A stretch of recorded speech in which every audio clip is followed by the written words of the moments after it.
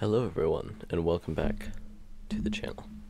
So, today I'm going to briefly overview how to do modding for Star Wars Empire at War on Steam, because I feel like it's a thing that not enough people know right off the bat, and this will be a quick and easy tutorial. So, first off, you're going to have to install the game.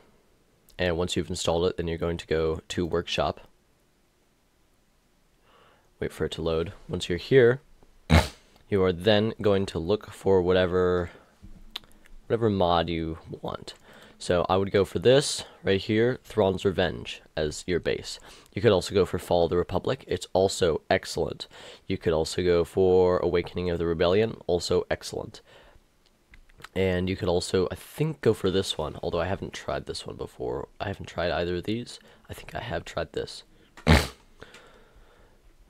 And also, if you need a little bit of a boost for Thrawn's Revenge, you can always go to this. Not this.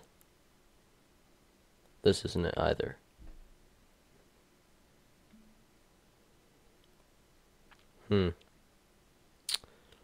Odd, I guess it's not here. Anyway, there is something called Empire at War Unleashed, and what that is that's for scrap mechanic. That's not what it is. Here we go.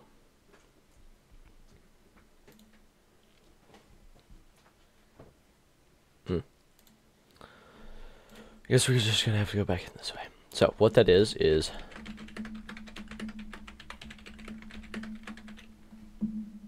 why would I do that?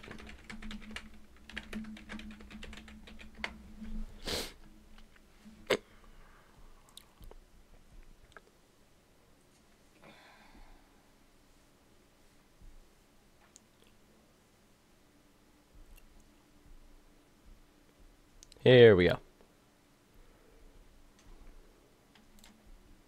Perfect. So, if you need a little bit of help, then you can always use this. And, yeah, this can give you, yeah, all this. All these buffs.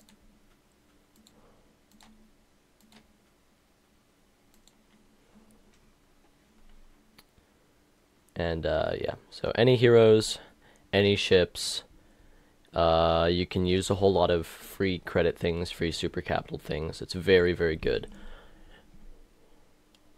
Not for everybody, of course, because it does make the game a whole lot easier, but it does help a lot of people.